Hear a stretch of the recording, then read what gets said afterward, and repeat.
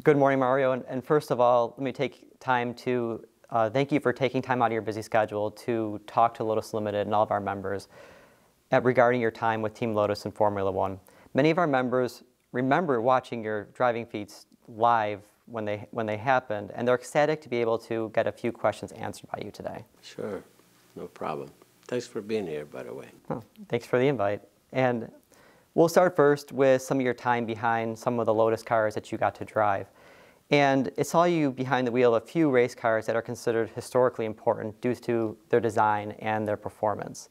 So we're going to cover those a little bit first. And of course, we're going to start with the 78 and the ground effects car that a lot of our members are so interested to know some details about from you. And the 78 car really brought some technology that became uniform throughout the field. And during the development, it was kind of rumored that Colin Chapman and Tony Rudd agreed to keep the car secret because I think they knew that it was going to be a really hot car. How much did you know about going into this, about the potential development that was going on to it? And when you finally got to drive it, what was your first feeling behind the wheel? You know, there's so much misconception on what you just said. Okay.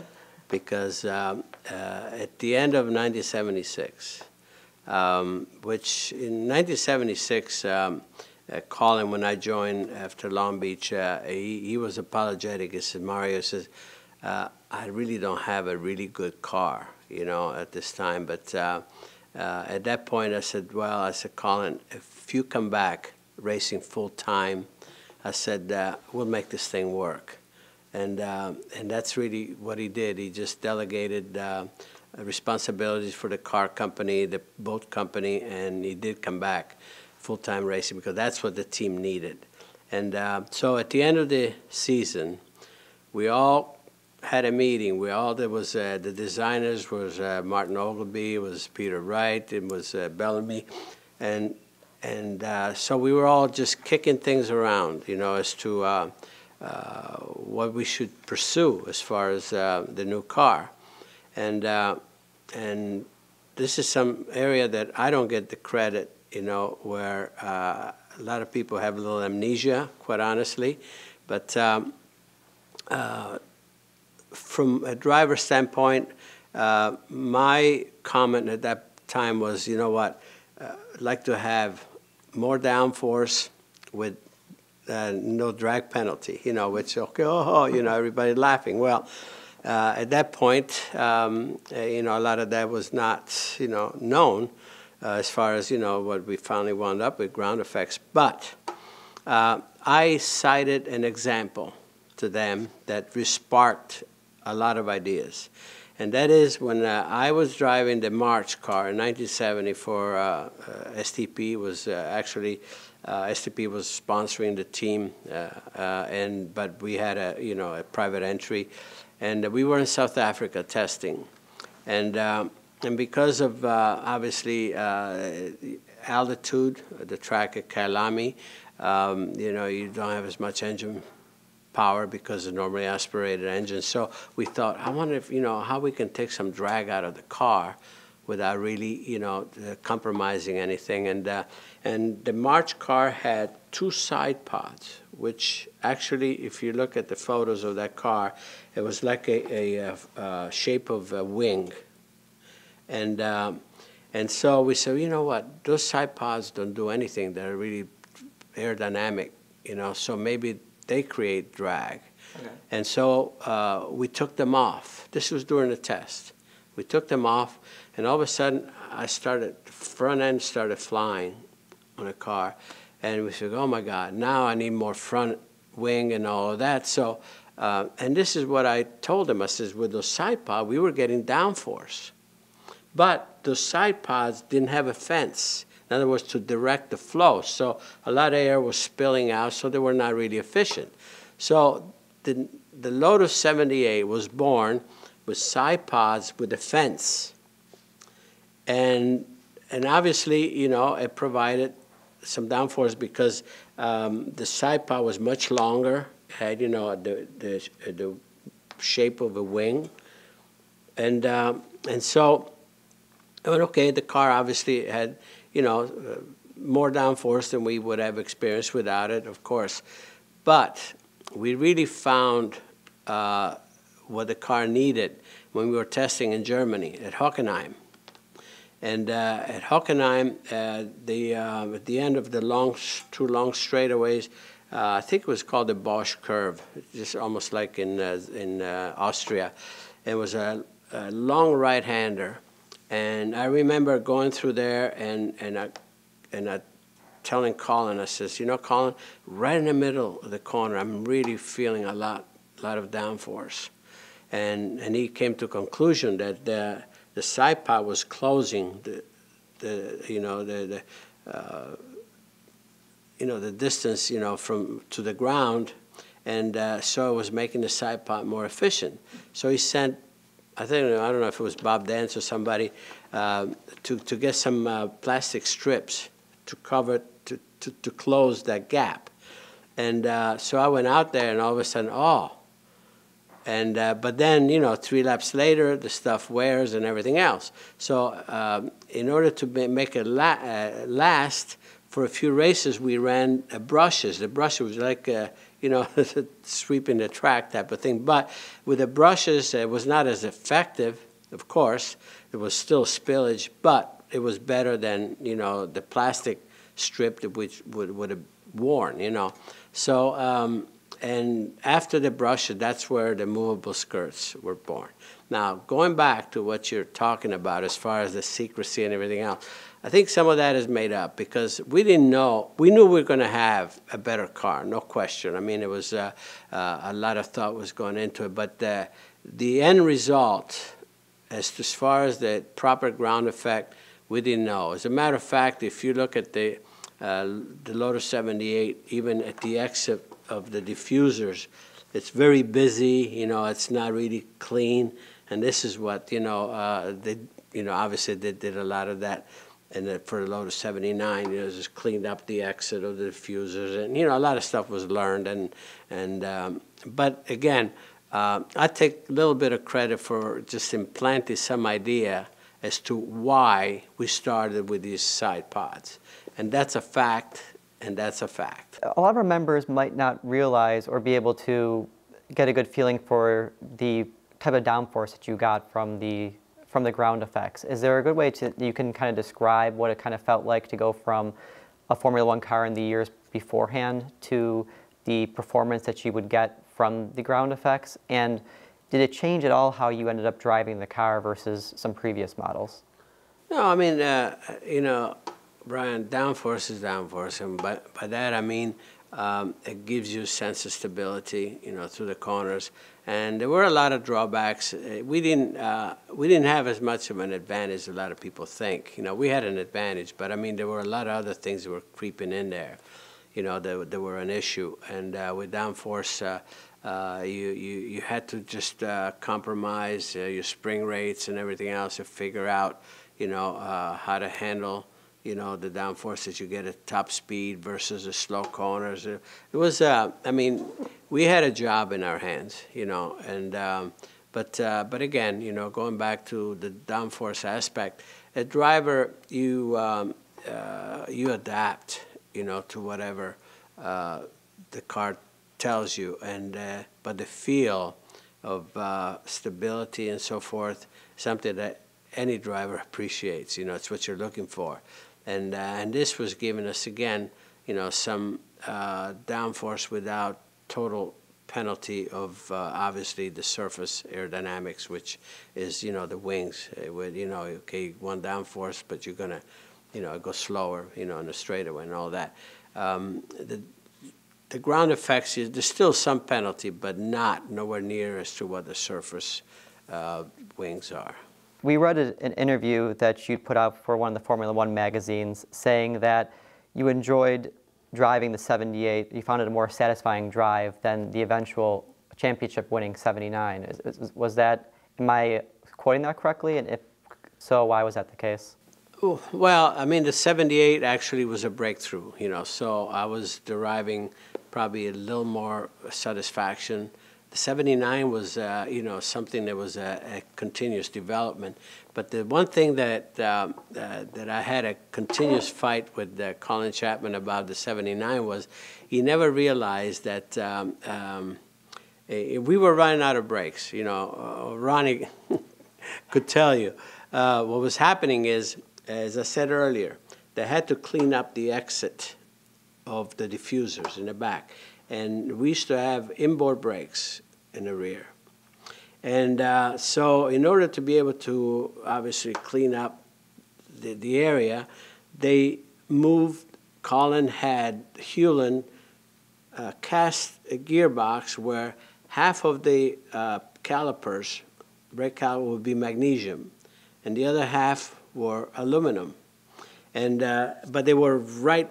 The calipers were cast into the gearbox, which means they were soaking in all of the temperature from the gearbox. So early into the race, you know, with full tanks and everything else, which we, you know, you very seldom would run full tanks, but we always would be running out of brakes because the brake fluid would be boiling on the rear brakes.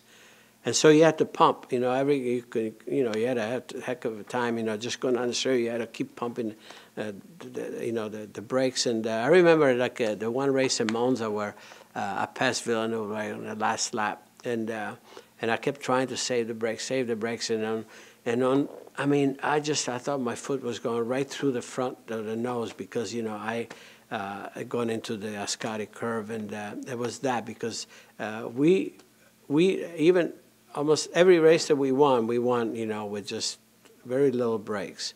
So because of that, I used to really, I said, for God's sakes, and I would tell Colin, you know, and he'd bugger off, you know, type of thing, and because as soon as the car would sit there, and it's a mechanics go over and this, on the brakes would be right there, you know, because the thing would cool down just enough or take one pump, but that it did not believe us, you know. So we ran that whole basic season, and it really, really hurt me at Tiglan.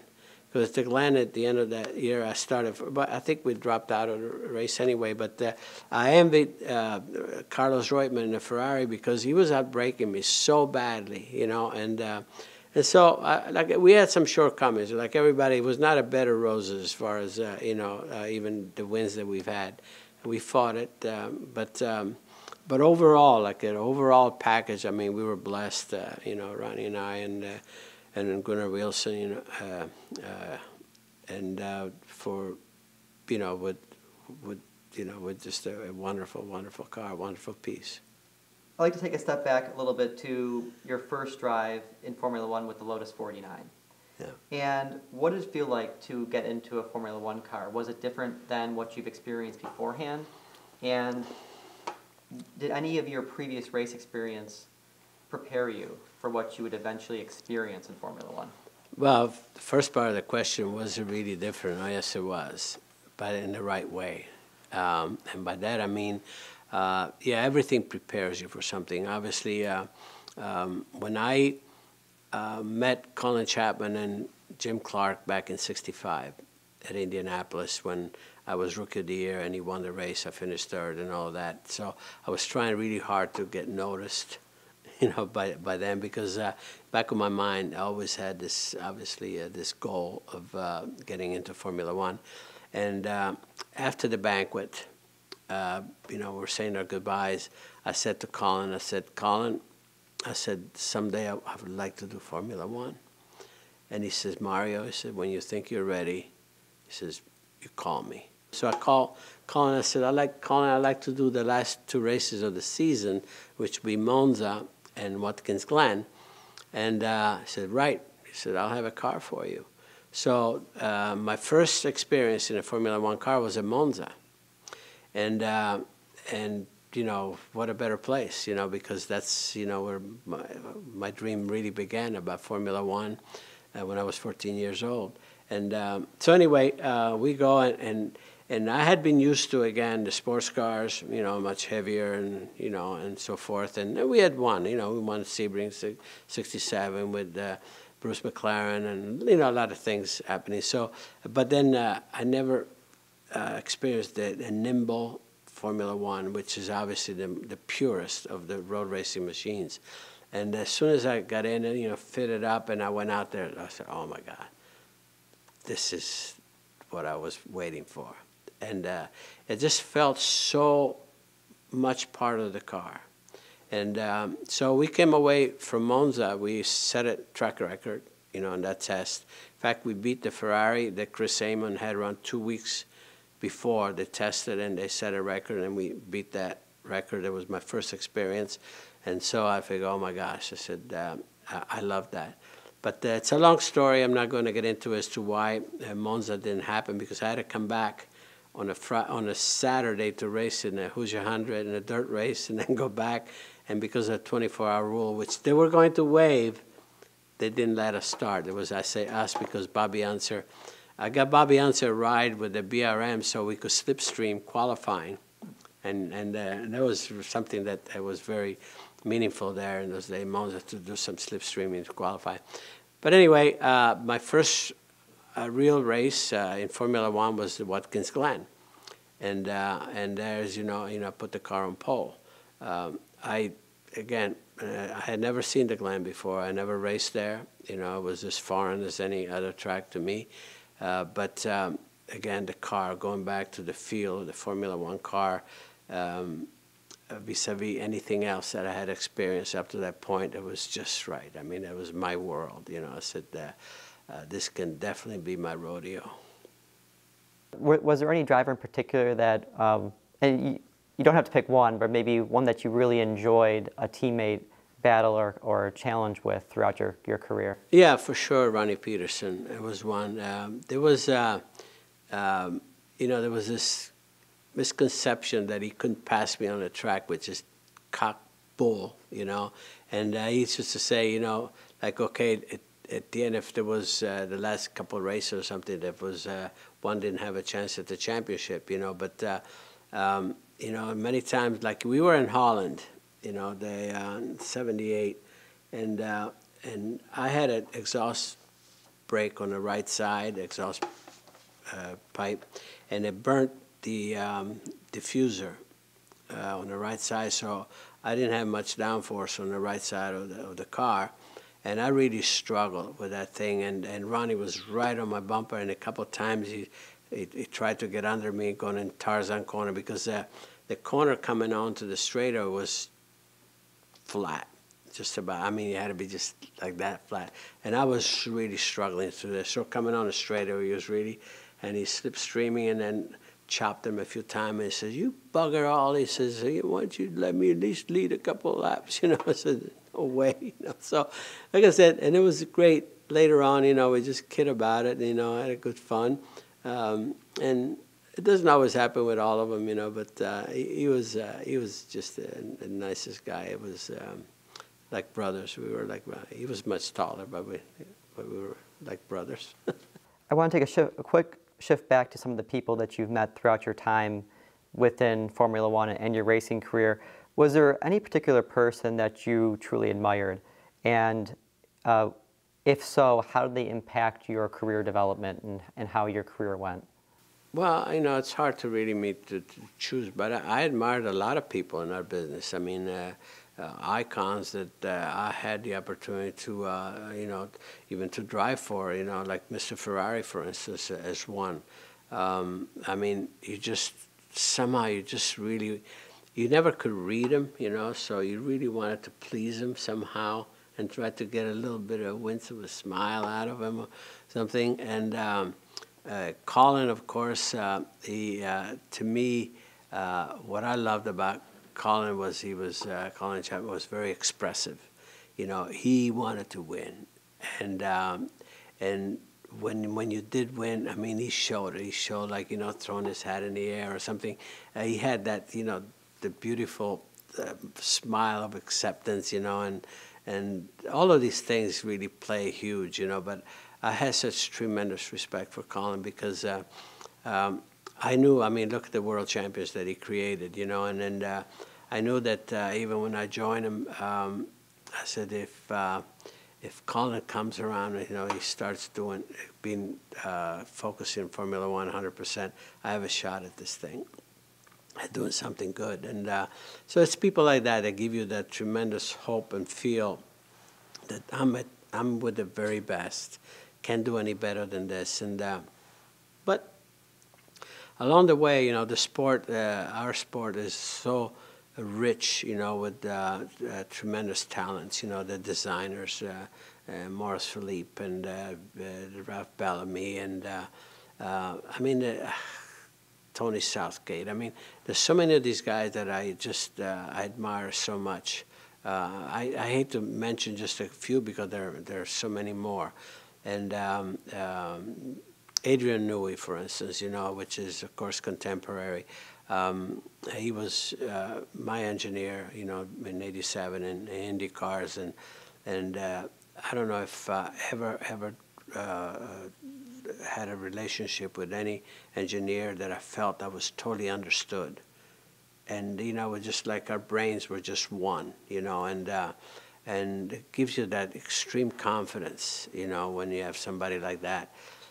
So, like I said, over the years, you know, I had all these opportunities to work and then even be envious of others, you know, that I never had the opportunity to work with. But again, the time that I was able to spend in the sport is so rich, you know, with the people, you know, that, as you said, the people that I had the opportunity to rub elbows with.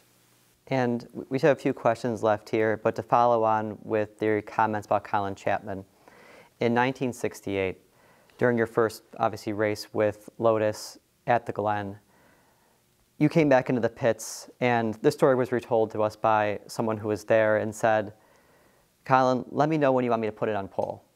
And his response was, go put it on pole.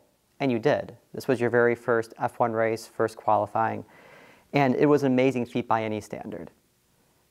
While you were away from the pits, and this story was actually retold to us by Bob Dance, Colin Chapman looked back at Bob Dance and goes, it's just like having Jimmy back. Hearing this gives me chills, and retelling this to you gives me chills. How does it make you feel? Well, I don't know if those were the right words, you know, let me know when you want me to put it on pole. I mean, he knew darn well that he could see that I was out there hell for bent. I mean, I was just really going for it. I've never in my life announced, hey, you want me to put her on pole, or I'm going to put her on pole. You never know that. But you know that the mindset, you could read that on anybody's eyes, is there, you know, because you come in and all you want is this little tweak here, this and that, and you go out there and you go faster. And, you know, to have Colin, you know, in my car and everything was just amazing again. And all of it plays because it gives you that confidence, you know. But again, and for somebody like that, that's at that time is bigger than life. You know, you look at it, and I'm driving for him, and he's watching me do my thing. I mean, you really want to reach. And that's, you know, and then you reach, and if you obviously come out with the result, I mean, that's it. At least I did my job, and I know he appreciates it and all of that. But, you know, Colin was a racer, you know, through and through. And as I said, he wanted to win. He wanted to be at the top, and you wanted to be with him because you know that he was going to give you every possible opportunity, you know, with the car and all this effort that he had at his disposal, you know, to give you the tools to do that. Thank you very much for your time today. We do have just one last question for you. And like I said, Bob Dance will be in the audience when this is shown. And he's been around our club for about, I think, just about 10 years now. And we've always known him as a very kind, gentle, and considerate man. So everyone in the crowd wants to know, what's the real scoop on Bob Dance? Real scoop, I mean, here's a guy, you talk about, in our business, the best title you could bestow on anyone, a racer, a race driver, or a mechanic, race mechanic, you're a real racer. And he's a real racer through and through. Ask him one question. He says, Bob, how many engines, how many race engines have you actually changed in a car over your career? Probably over 1,000. I used to look at these guys after the race, always changing engine between qualifying, the race, and everything else. And I mean, that had to be always a daunting job, but they were always really go into it. I said, and I always felt a guy with a career as long as Bob Danza says, I always wonder, how many engines have you changed in a race car during your career? And that would be a great number, actually, to be able to publish. Well, we'll make sure we ask him. And I hear Clive still has him working on a few as well. Mario, thank you very much for your time today. It's been an absolute pleasure. My pleasure, Brian. Thank you so much. That was amazing.